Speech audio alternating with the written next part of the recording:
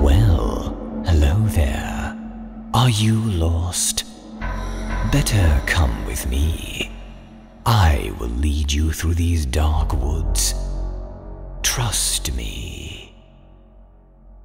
The terror draws near.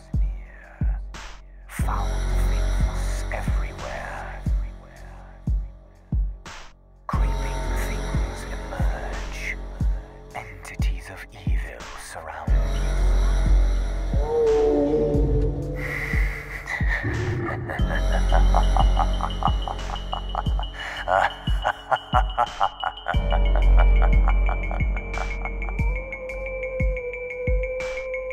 No need to fear. Trust me.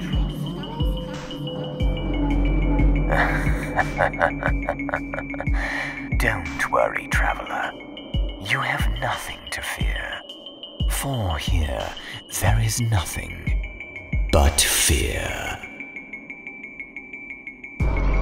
Welcome to Nothing But Fear, the place where the moon laughs cruelly down upon us in this forest of horror, the place where your fears are exposed.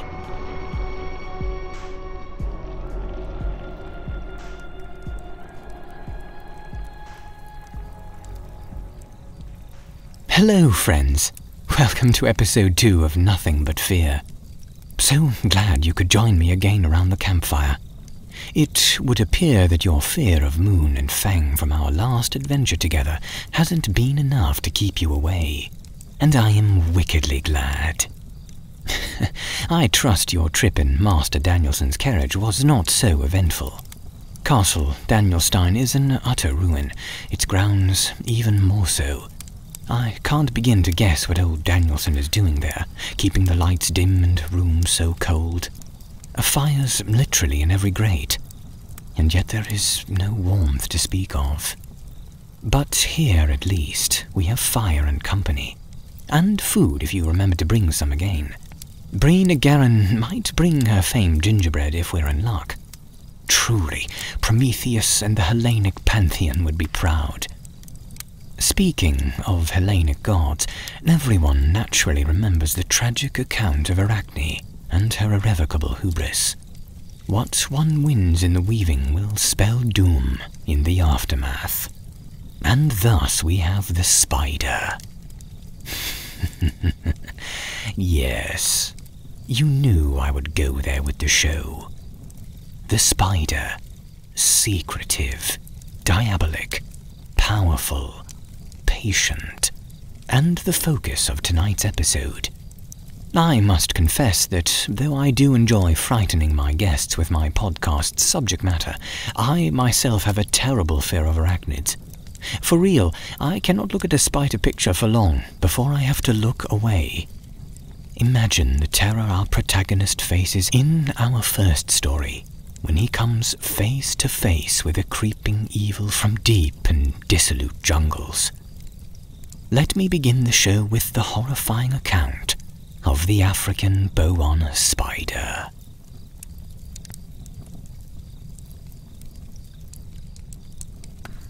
Dr. Tweed, so nice to finally see you again. I trust you have many stories to tell me about your adventures in the deep heart of Africa.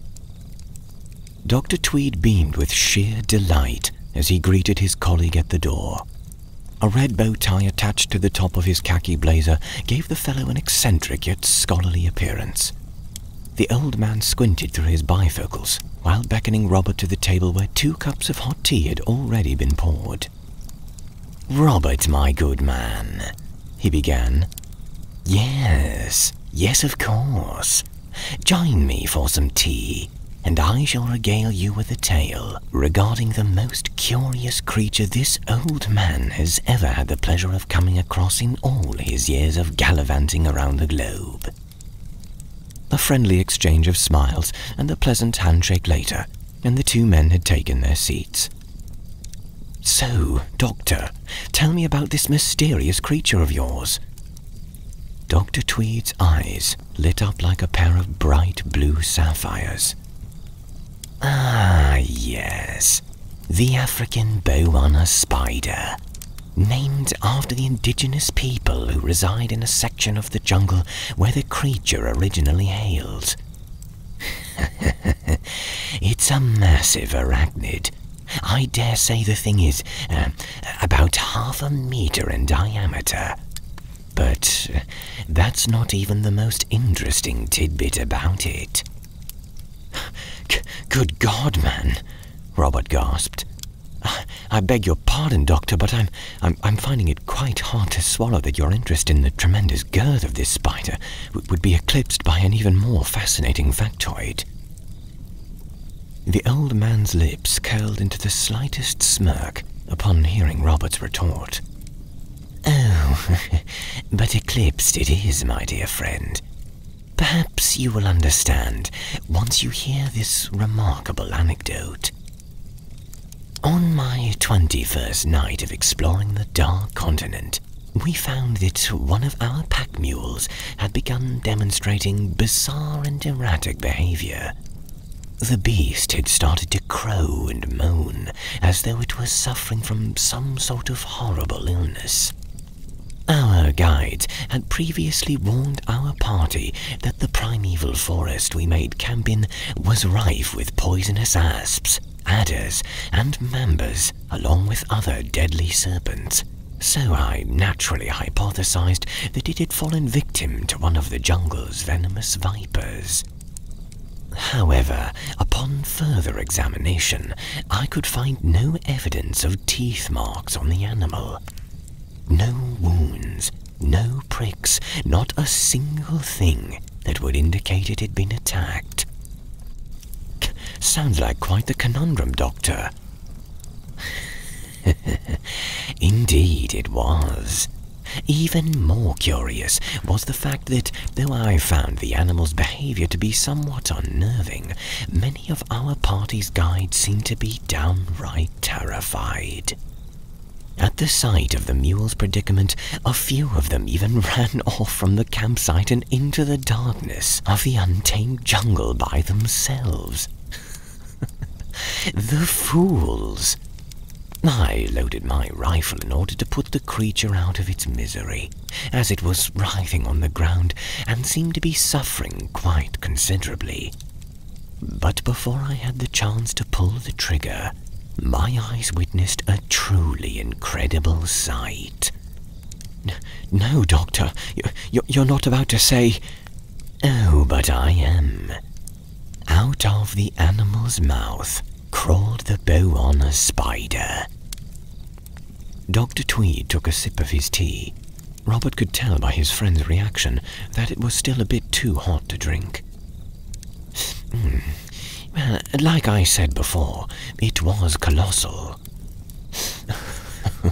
I do love Earl Grey. I suppose I should let it cool a bit more before I enjoy it, though. But anyway, like I said before, it was colossal. Now, while I haven't quite figured out how the giant thing was able to contort its body enough to crawl its way out of the beast's jowls, I do have a theory about what it was doing there in the first place. Tweed paused a moment for dramatic effect, reveling in the sheer mystery of his account.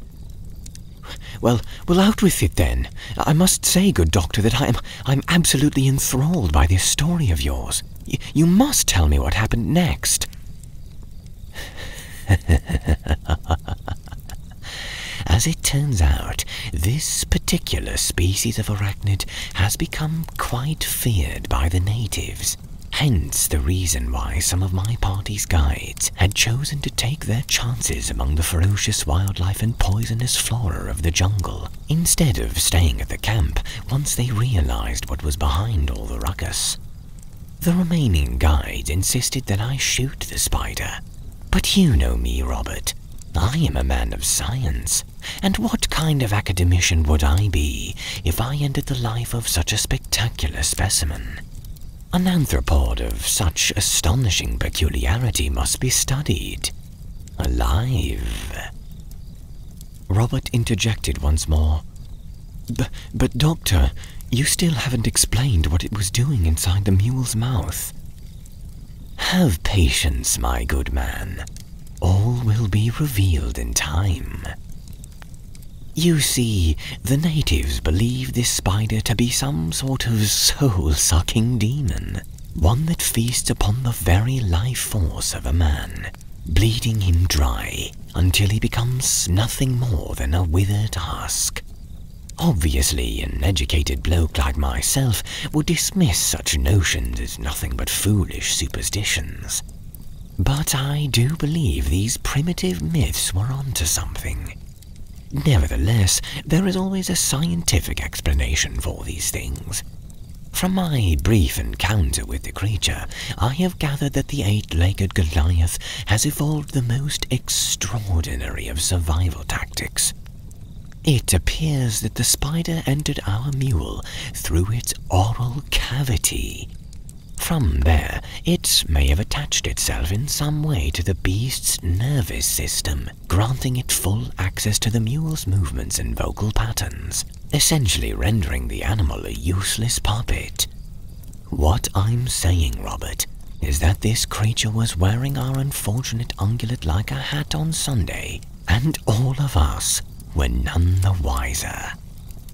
I have since postulated that the arachnid had made itself at home in the body of its hoofed host, feeding off its spinal fluid just long enough for it to plant a revolting sack of eggs.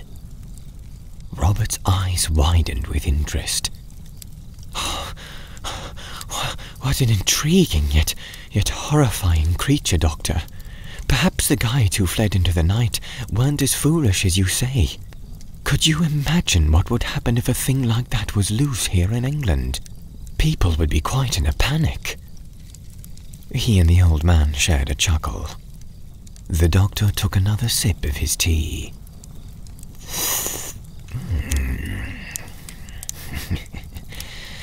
Could I imagine, Robert? I dare say it already is. Dr. Tweed's head suddenly cocked back in a violent manner, terrible gagging noises emanating from his throat as blood began trickling from his eyes, ears and nose. 8 long, spindly legs emerged from his mouth.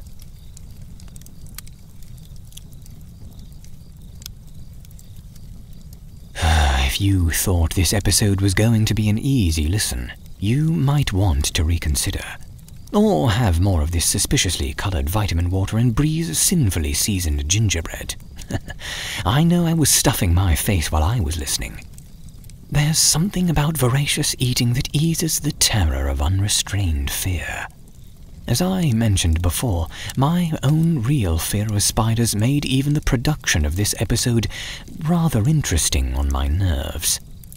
I suppose in some subconscious way I was trying to overcome my fear. But by now, as you already know, here is where your fears are not overcome, but exposed. Look at me stalling, talking to delay the inevitable onslaught of tonight's fear. I suppose the only surest cure is deflection. Instead of dwelling on our gnawing fears, let me tell you a story of Dr. Rom and the terror that met her in the story regarding Eve.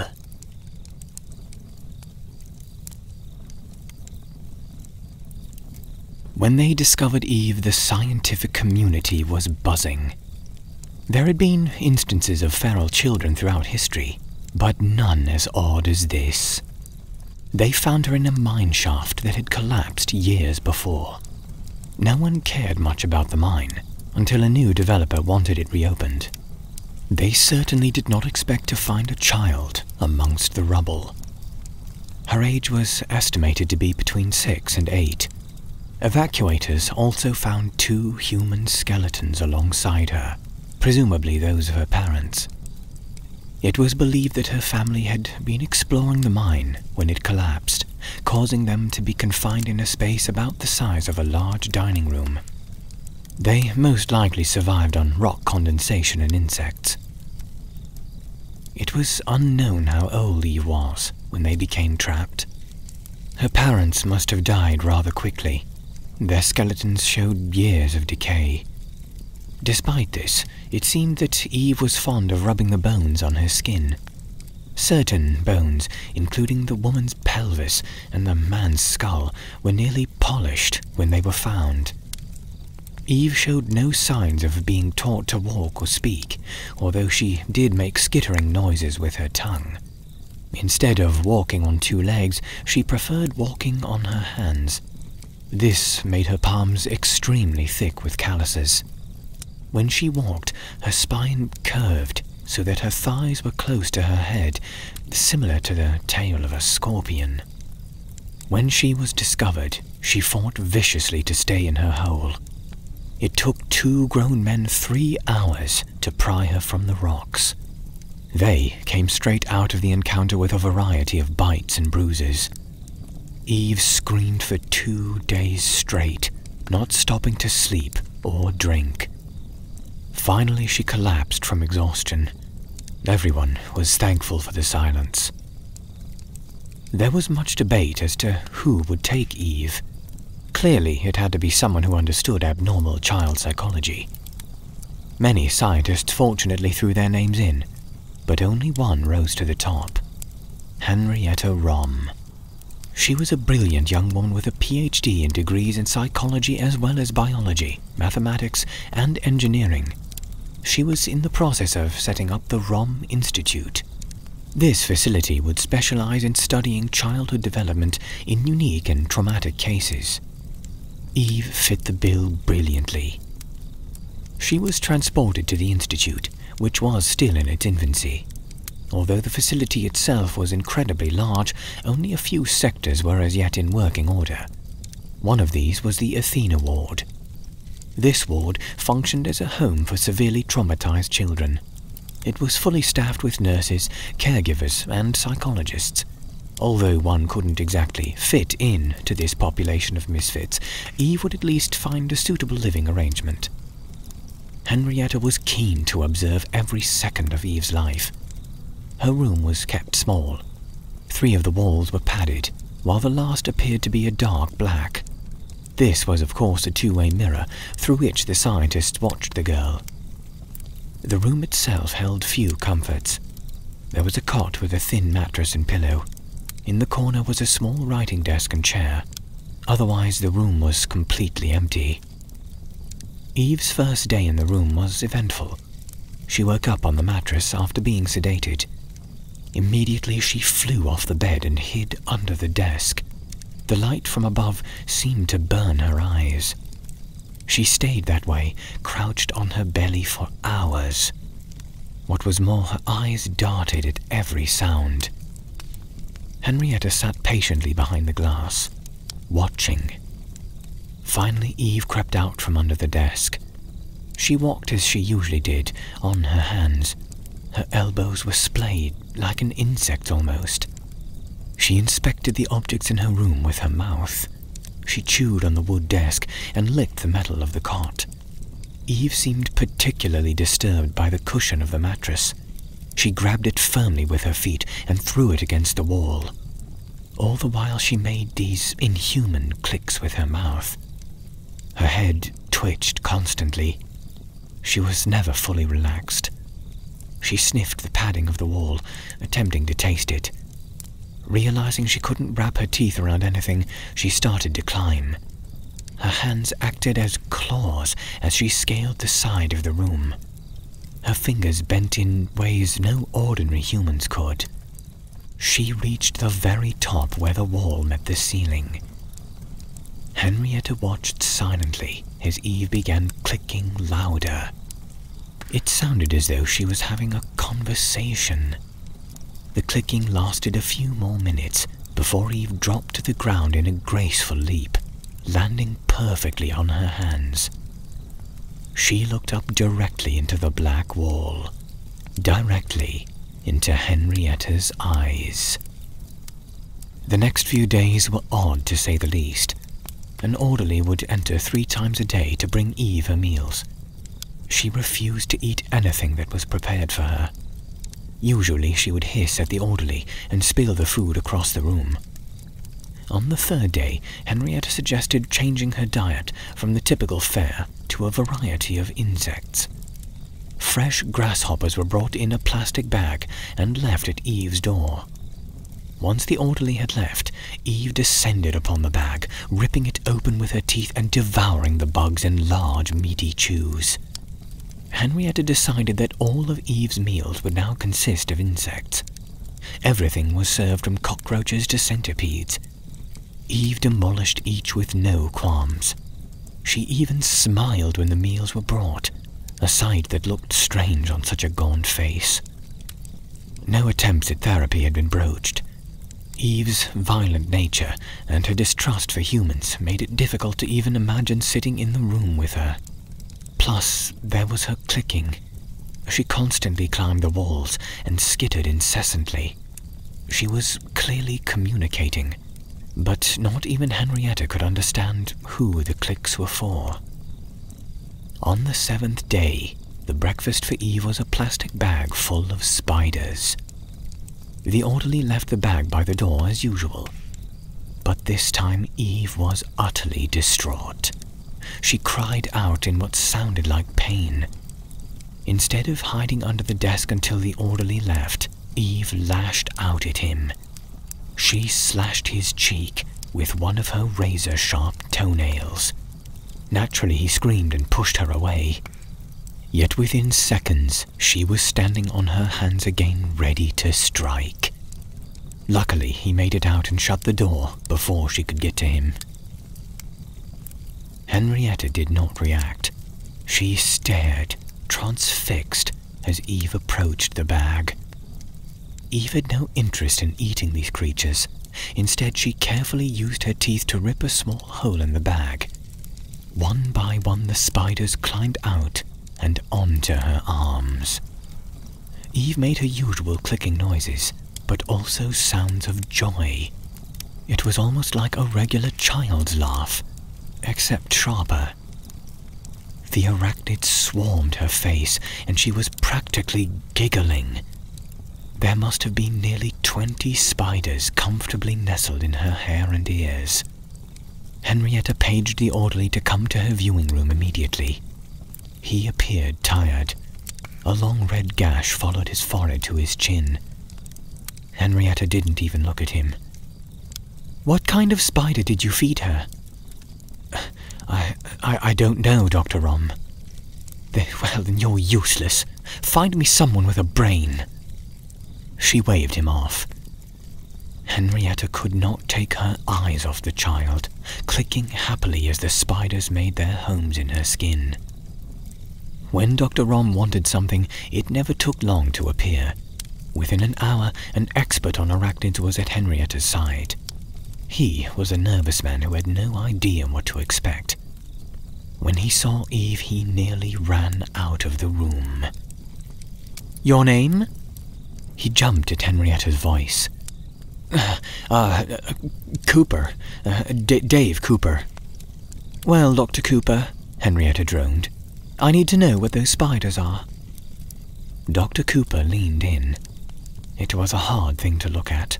A 6-year-old child walking on her hands across a room, covered in spiders.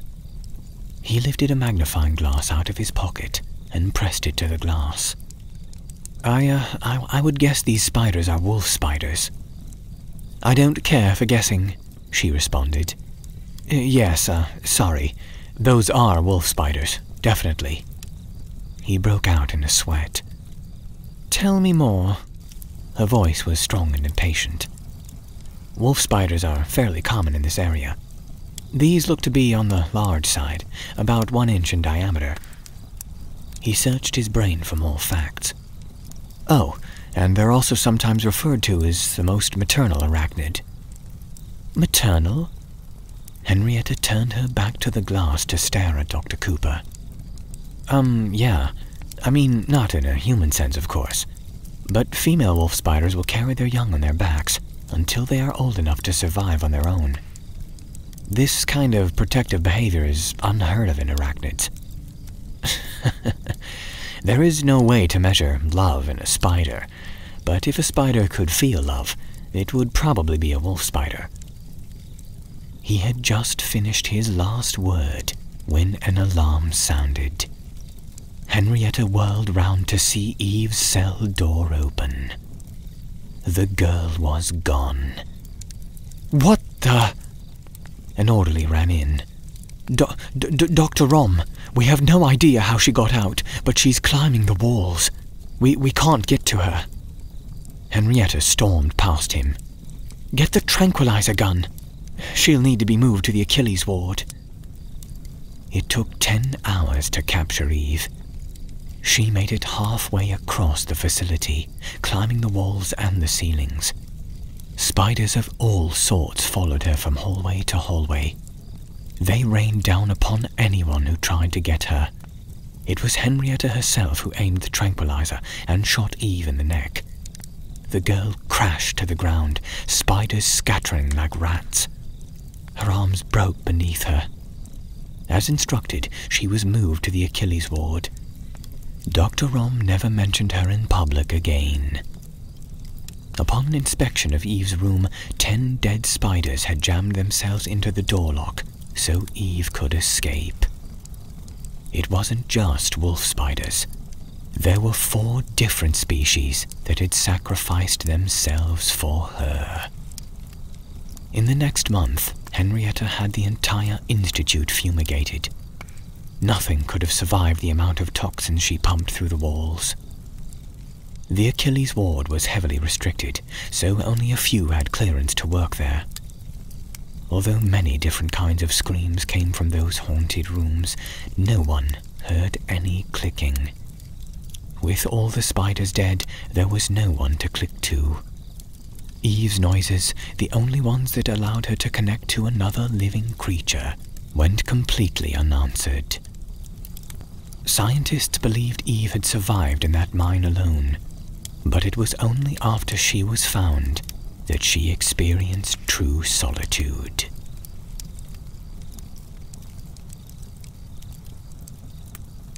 From one gigantic spider possessing the consciousness of its victim to a feral spider girl, we're only 2 stories in, and may already have people running back to the cold confines of Castle Danielstein. But discomforting news, deserters. Cold rooms with little light are exactly the kinds of places the little beasts in our stories find homey. And from what I gather scientifically, most, if not all, spiders revile fire. So it's probably a good idea that you stay right here. Halfway done, but still halfway to go. Allow me to complete tonight's web of stories by telling you our third and perhaps most subtly chilling of all. Tainted Candy.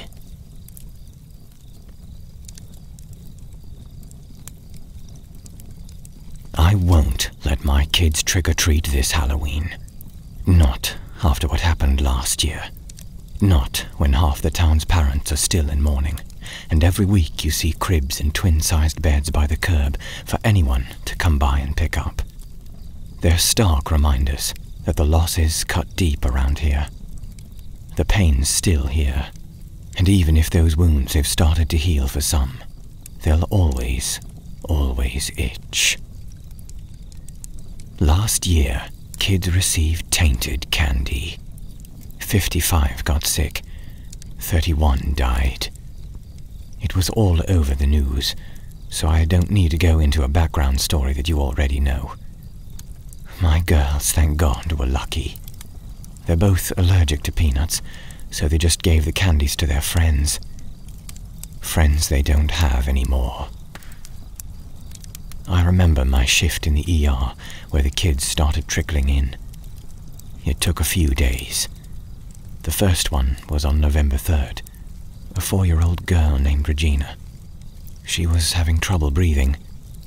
At first I thought it was an allergic reaction, but none of the treatments seemed to work. As she got worse, it was only after we scoped her to get a look inside her lungs that we realized what was happening. By then, though, it was too late. She died on the table. 3 more young kids came in that night. They too all died. The next day, the trickle became a flood. Older kids joined the younger ones, all with trouble breathing. These seemed worse off than the kids the night before. The initial symptoms had given way to the secondary ones before death, so we had to deal with the shock and terror they were experiencing as their condition progressed. The CDC representatives arrived not long after 10 more had died, and they were able to quickly trace the source to the contaminated candy. The local chocolate producer was determined to be at fault, and a speedy investigation revealed how exactly the candies were contaminated. The business was shut down. The owners are still tied up in court cases for their negligence and refusal to comply with proper importation safeguards. Like I said, after a year it's all still fresh in the minds of so many families. They will go their whole lives associating this holiday with death and devastation, rather than fun and excitement. Out of respect for that, few yards are decorated for Halloween nowadays. There are some pumpkins on front steps, but no real displays. Well, there'd be that one. A Japanese family who moved to town in August had been mostly unaware of the circumstances surrounding the tragedy. They'd bought the house across the street from me. Excited to celebrate Halloween in America for the first time, they decorated their front lawn with skeletons, pumpkins, monsters, spiders, everything you can imagine. A couple of neighbors visited them the next day and carefully explained what had happened the year before. The decorations were down within an hour. It wasn't that anyone was truly angry that the decorations were there. Most of them were fine. Had they just left 3 or 4 things up, no one would have complained. Hell, some people lucky enough to have been touched by the tragedies might have appreciated a little Halloween spirit. But for some, seeing that one thing was just too much. Even I, who haven't lost anyone, cringed a little when I saw the setup. It made me think back to the night on November 3rd when Regina came into the ER. I remember the scope going down into her lungs. I remember how we stared at the screen in a combination of horror and fascination. It wasn't a skeleton, or pumpkin, or a monster that had killed these children. It was the spiders. The millions of tiny black spiders whose eggs had been in the cocoa powder decorating the finished chocolate and peanut butter candies. The kids who suffocated before the spiders had exited their lungs were the lucky ones. It was those in the waiting room or car or ambulance who hacked and coughed up clouds of them as they died, who had it the worst. The Japanese family apologized profusely as they removed all the decorations. It was obvious they were mortified. As I watched them out of the front window, I saw Gichi wave his wife Ai over to get a closer look at the front lawn. Her eyes widened as she put her hand over her mouth. I couldn't see what they were looking at, but I knew what it was. Ever since last November, there have been webs all over the place. They're small, only about the size of a quarter, but immediately recognizable as being those of some Honduran spider that had been accidentally imported by the chocolate shop owners.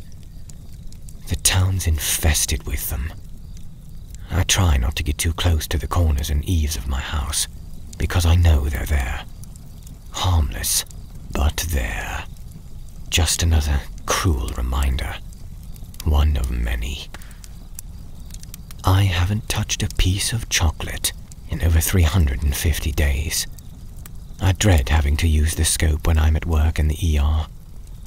And nearly every night, I dream about how it all happened, only to jolt awake with the feeling of spiders squirming through my lungs.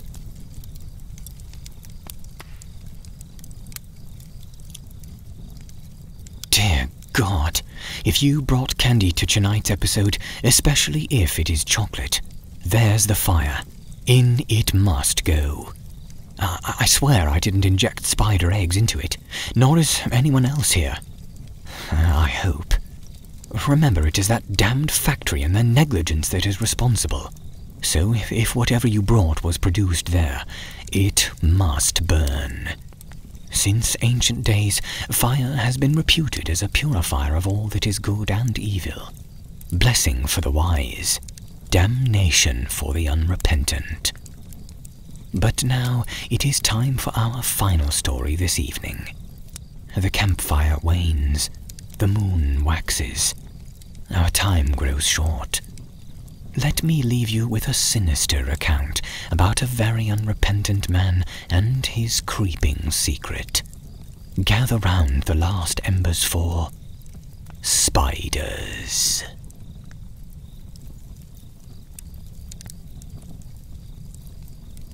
Spiders are an incredibly unique creature. Ever since I was a child, they've held my fascination like no other arthropod could. Did you know that spiders are the largest and most diverse subdivision of arachnids?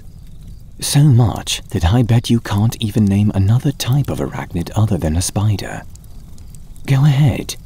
It's hard, isn't it? That's all right. I'll give you a hand. Arachnids, to put it simply, are not like insects. They don't have any wings or antennae, and their bodies are separated into two tagmata, the cephalothorax and the abdomen. The scorpion, mite, and tick are all arachnids, but the spider is the most diverse of all. In fact, spiders are the 7th most diverse organism in existence, having over 45,700 different species. Imagine that. 45,700 different types of spider, each one distinctly different, each one a beautiful little monster. There are spiders on every single continent in the world. Well, except Antarctica. But why would any spiders want to live there? A spider really can live anywhere though, because they carry around the tools they need to build their home everywhere they go. Could you envision that? Perhaps you decide to go on a vacation, and once you're there you think, well, this is nicer than home. Perhaps I'll stay. So you get out your tools and build a home right then and there. Spiders truly are incredibly adaptive. Spiders eject silk from their appendages on their abdomen, which they use to create webs of all different shapes and sizes. The webs, although always a bit unique, follow a specific pattern and form depending on the particular species of spider. Some spiders' webs look almost like snowflakes with lovely spindles of silk crossing over itself to make various patterns, while other spiders' webs look more like a swirling cone of silk. All of the webs are striking and beautiful, much like their residents.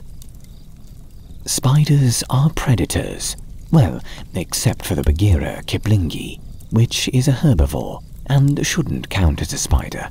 But unfortunately no one listens to my opinion when it comes to categorizing spiders. However, every other species of spider is a predator. The most well-known way spiders capture their prey is by using a web. The spider will place their web based on the type of prey in the area. Some spiders weave very small webs, which they stretch and release to target specific prey.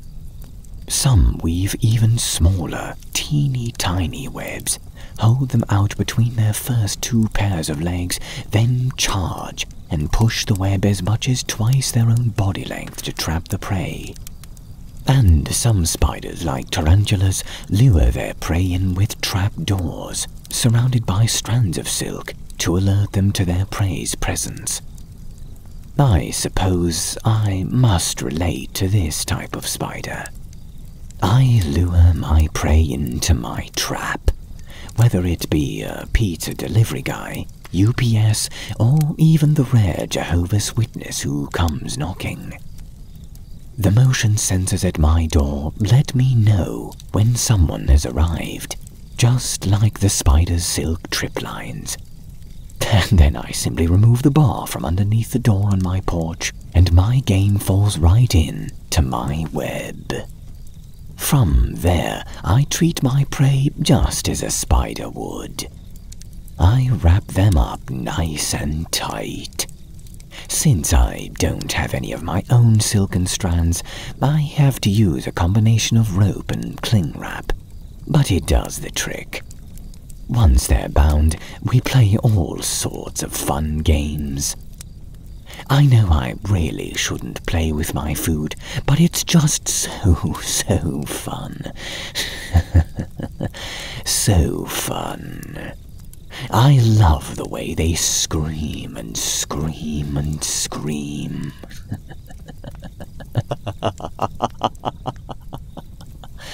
No one will ever hear them. My web is soundproof, so they can scream all they like, and oh, do I love to make them scream. I hang them from the ceiling, usually by their feet, and let all kinds of bugs crawl down the web. After all, even though my web is for big prey, some small treats make a tasty appetizer. My prey will scream and cry and beg me to let them go while bugs crawl over every inch of their bound bodies. But I don't let them go. I wouldn't be a very good spider if I did that. Once they start to get boring, and they always eventually do, it's time to eat. I haven't figured out how to liquefy my prey in true spider fashion just yet.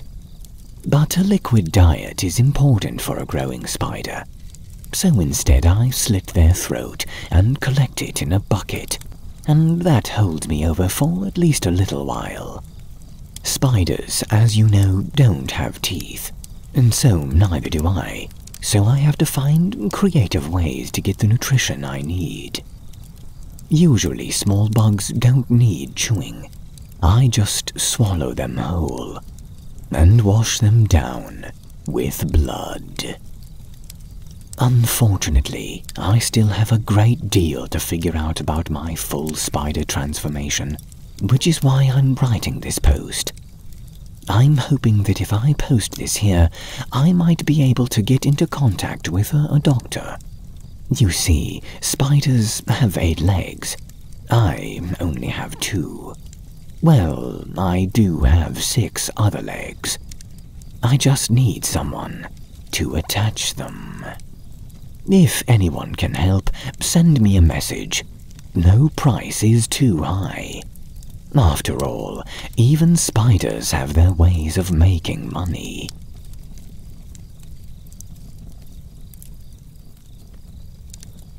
I suppose we all have our hobbies. His was tying up his victims tight and watching them scream. Though my hamburgers have never screamed, I don't believe it is out of the realm of possibility. Peter might say the beef still echoes with the cry of the innocent dead. Perhaps another subject for a chilling episode of the show. But there goes the campfire. And since Orko was not here to tend it as I read, it has all but expired on us. I believe we should all return to our respective abodes until next time, friends. As they say, when the light goes out, soon emerge the creatures of doubt. And as we are in an old forest of a vampire no less, one hardly knows what lurks beneath centuries of pine needle, leaf, lichen and earth. Keep a weather eye on your digital mailboxes and social media for my next invitation to Season 1, Episode 3 of Nothing But Fear. Don't forget to subscribe to my channel if you haven't yet, for even more horror. Though I suspect some of you will spend tonight's remaining hours either huddled in a fort of sheets with your flashlight or madly exterminating every last creeping thing your house conceals. Till next time, listeners. Forgive me if I haven't allayed what dread you brought with you into this wood. Not that there is much I can do about it anyway. For here, there is nothing but fear.